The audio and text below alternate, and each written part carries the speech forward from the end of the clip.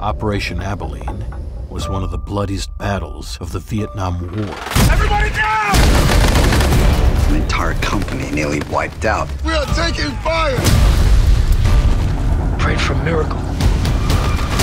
One came. His name is Pitts. Pitts saved lives. We put him up for the Medal of Honor. But he never got the medal. Justice delayed is justice denied. The Medal of Honor is the highest recognition of military valor there is. You'll prepare a full decorations review. Mr. Pitsenbarger, sir. I'm from the Department of Defense.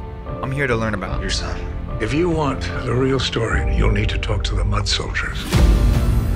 I've never seen lost men like that. Pitsenbarger comes down that wire and saves men he never even knew. Sounds like a suicide mission. Suicide is hopeless. What Pitsenbarger did was valor. I kept telling him to get out, but he wouldn't go. He was there to save lives, and that's what he was doing. Why are you here? Because you're here. Hell, he shouldn't even have been there. None of us should. What do you say? That's friendly fire. We were fighting our own men. The after-action report is missing. Who even thought up Operation Abilene in the first place? It's not a can of worms you want to open.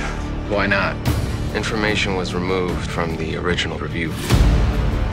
You had no idea where you're starting. I have never seen you back off of anything. Usually we're judged by what we do, but what we don't do is what haunts us. I'm gonna go public with the story. Sounds a little dangerous. But it'll be great television.